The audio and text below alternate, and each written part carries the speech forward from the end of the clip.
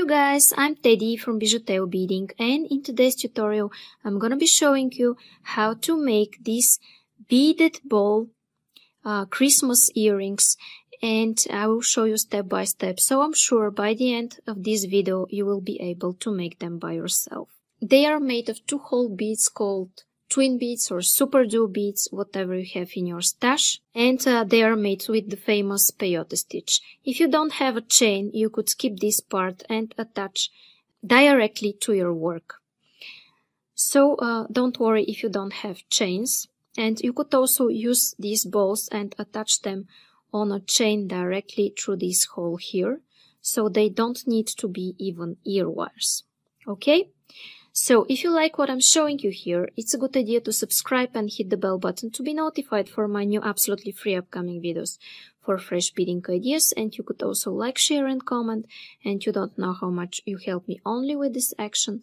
And if you make beautiful jewelries following my tutorials, please share them on my Facebook page that I posted below this video. I will be so happy to see your creations. Down there in description you will find a full list of materials, Amazon links where you could buy supplies from, link to my store, and link for PayPal donations to develop this channel.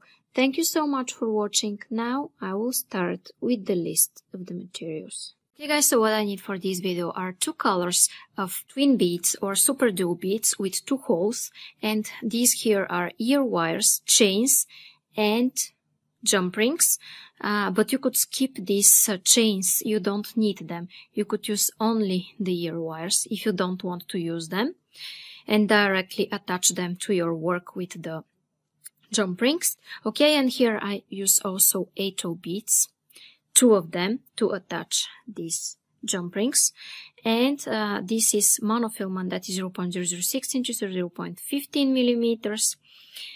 And here I use size 10 beading needle, scissors and pliers to attach those here. And now I'm going to take about half an arm span of thread on my needle, and you could take more if you want to reinforce, but at least half an arm span, and I'm going to start. Okay guys, and I'm going to start my work by picking up 6 of those beautiful twin beads. Okay, I have here 6 of those twin beads, and I'm going to slide those down almost until the end of this thread. And here what I want to do is make a knot, and I'm making my knot as always. I'm making a loop and I'm going with my tail thread twice through the loop I've made. I pull, and this is called surgeon's knot or half hitch knot, and I'm making one more knot here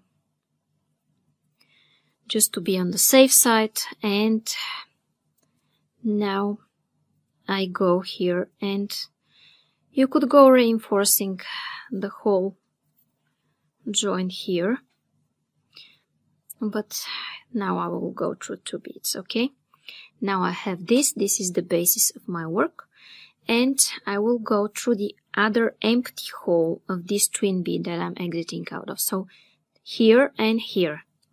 Now guys, what I like to do is flip my work, because I'm going to go in this direction for my second row, and it's easier for me to flip my work. Okay, and now I'm going to take a golden and a red, and I'm going through the following, then again a golden and a red, and I'm going through the following,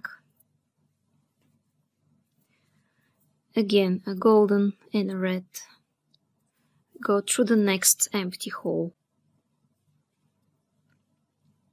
and I'm going to continue these 3 more times.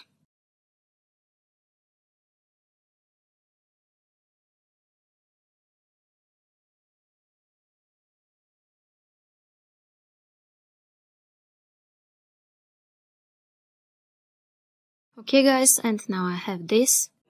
Okay, and what I want to do is go like this in this direction, exit out of the red one, And now in this row I'm going to add only golden beads, okay? I'm exiting here and back in this direction, and I'm exiting out of the empty hole of this red bead.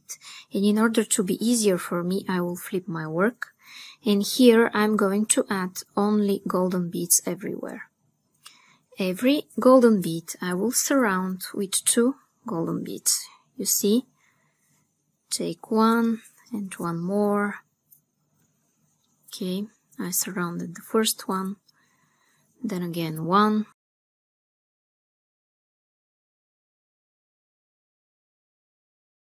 and one more,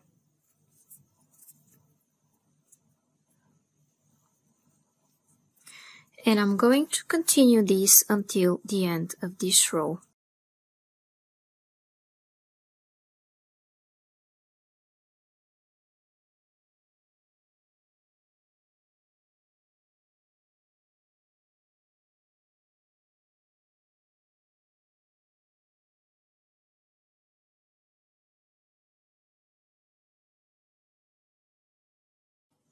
Okay guys, now I have this.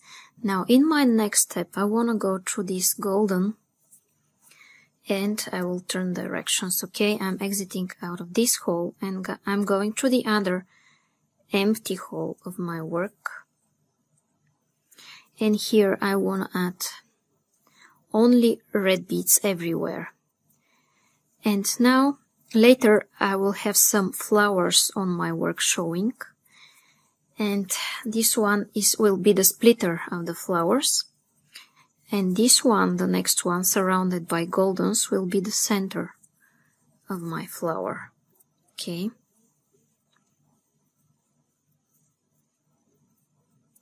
but you don't need to remember that. Just remember that you should add red beads everywhere, the whole length of my work. Okay, and I'll let you do this by yourself, adding red beads, and when I'm up to here I'll be back to tell you what's coming up next. Okay guys, and now I'm here where I'm adding my last red bead from this row, and see, when I pull, this is what I have. I have my work bending, and my ball is starting to form. Okay, and what I want to do next is go through this red one here, and I'm going to change directions, okay? I will go through this red one in this direction. Okay, and you see now what I have. Here I'm going to add a golden bead. I'm going through one of my reds in this direction and in this direction. Okay, then I'm taking a golden and I'm going in this direction. One more golden going here. Okay, and pulling. You see my flower here is almost ready. I just need one golden here and it will be ready. Okay, then again a golden and pull, golden bead,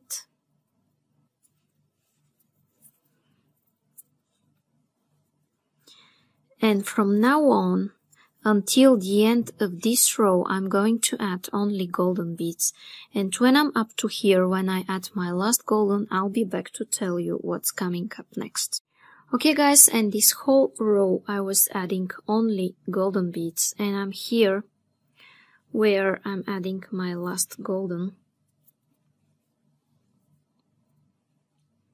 And you see how here I form something like a flower. Okay, so now what I want to do is go here in this direction through this golden, red, golden. Okay, I will turn it just to see what I'm doing, and now I'm exiting through one of those goldens. You see here my flower is forming 1, 2, 3 goldens and 2 more goldens and red in the middle.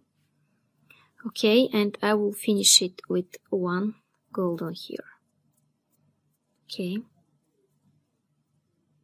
Then here I need a splitter bead, which is a red one. Red one is for my splitters and for the center of those flowers that are forming. Okay. This is a flower here, and this is a splitter between my flowers. And now I need to finish my other flower here. You see, a golden. And the next one will be red. Okay. A red one. And I'm going to continue alternating a golden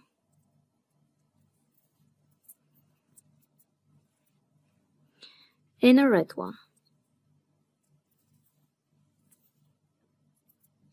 And I'm going to continue this until the end of this row. Golden red, and when I'm ready, when I finish this row, I'll be back to tell you what's coming up next. Okay, and here I'm adding my last red bead. Okay, now I have my last red bead added, and now you see, when you look it from this side, this is what you have. Okay. Now I wanna exit out of the next golden and also through the empty hole of this golden. Okay, like that. Again, I'm exiting out of the empty hole of my bead, and now I want to take one red bead, and after that I'm doing something different. I'm going back through those two twin beads in this direction. Okay. This time I'm going through two beads, not through one. And in this way I will decrease my work. Take one more red and go through the following red and golden. Okay, here you see I'm going through two beads and pulling. Take one red, only one red, and go through the red and through the golden. So I'm adding one and going through two beads. It's really easy. It's nothing difficult and nothing special. One, and go through the red and through the golden that are sticking out. Okay. One red and go through the red and through the golden that are sticking out. Okay. One red and go through the red and through this golden. Okay, you see what I have here. And with this I'm finishing the row. Okay. And when I finish this row, I have 6 red beads that are sticking out. You see, the ones that I added last. Okay, and 1, 2, 3, 4, 5, 6 beads. Okay, and I'm going to use those 6 beads in order to finish and close my work. And in order to do this, I'm going through one of those beads here. Okay, let's say I'm exiting out of this one. You see, it's sticking out. You see, sticks out. And I'm going through its empty hole. Okay, and then you see here, on my way, exiting out of this empty hole, in circle, I have another red bead that's sticking out. Pulling those together, and you see here I have another red bead that's sticking out. Pulling. And another one here. Okay. And another. And one more. Okay, I'm going through 2 beads that are sticking out. And I went through 6 beads that are sticking out, and I'm going now through the first and through the second one here on my way. Okay. And when I pull, you see what I have. I have absolutely the same thing that I had from this side. The same way I started my work, I'm finishing it. Okay, and I'm going to reinforce it one more time.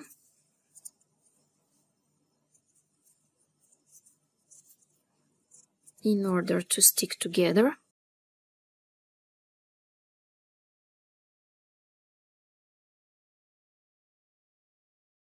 And in fact, at this stage, my bowl is ready.